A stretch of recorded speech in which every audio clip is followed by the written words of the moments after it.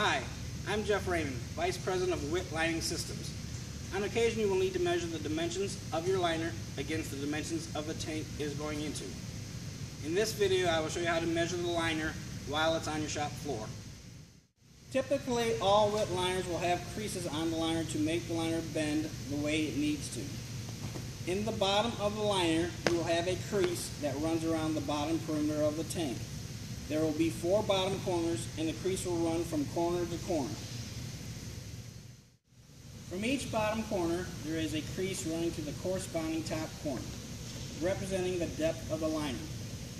From each top corner, there is a crease to another top corner, representing the length or width of the liner.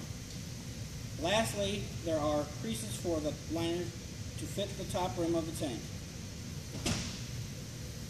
With the liner laying flat, you can double check the dimensions. Measuring from top corner to top corner, we can measure the length of a liner. Starting at the corner, hold the tape measure down and walk it hand over hand to get to the other corner to get your measurement. Keep in mind that in order to fit properly, the dimensions of the liner will be a slight bit smaller than the inside dimension of the tank. In a similar fashion, you can measure the depth of the liner. Starting at the top corner, measure the crease down toward the corresponding bottom corner. To measure the width of the liner, open up the bottom. Measure from corner to corner.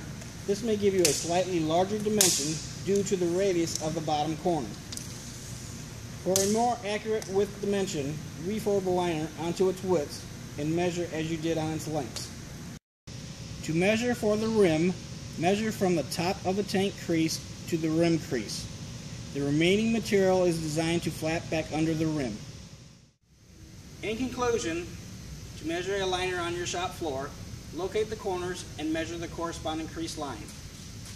Once again, I'm Jeff Raymond with Witt Lining Systems. Thanks for watching.